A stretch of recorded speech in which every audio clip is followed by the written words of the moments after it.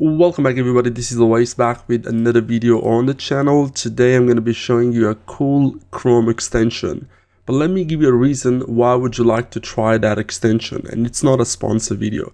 So I am a programmer, I do a lot of coding, so basically I use Darktheme for my IDE when I'm writing a code.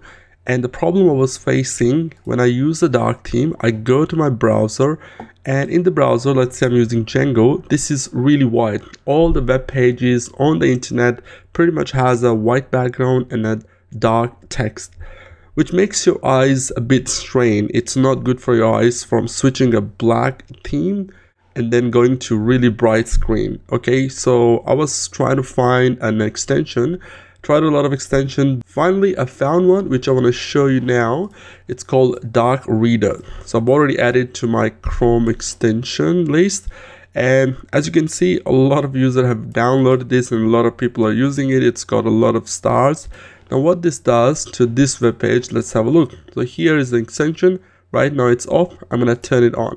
Now once I turn it on, as you can see, it nicely switched the white background and kept the text white. Now it's really intuitive to work with this extension. So I'm on a dark screen, I switch to the web page, and I can see the dark kind of theme as well. So it's gonna help your eyes. If you're facing this issue, you cannot find a better extension than this one. And it's not a sponsor video, it's just me showing you. If you're a programmer and you use the Darktheme for your IDE and you switch to the browser which is white and it causes some eye strain, or it just hurt your eyes, then you can use this extension.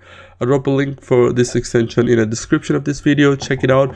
Also, you can see all the web pages. Even the YouTube has a Darktheme, and it's pretty good. It pretty much worked for all the pages that I've used. It's worked on Reddit, it worked on Twitter, and it worked on pretty much all the websites that I've seen.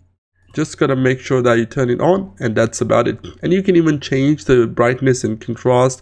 You can change the speed as well, a grayscale. So there's a lot of options there. I don't want to go into detail, but this extension is great.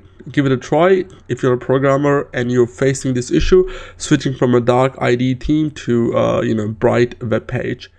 Okay, I hope you liked the quick and short video.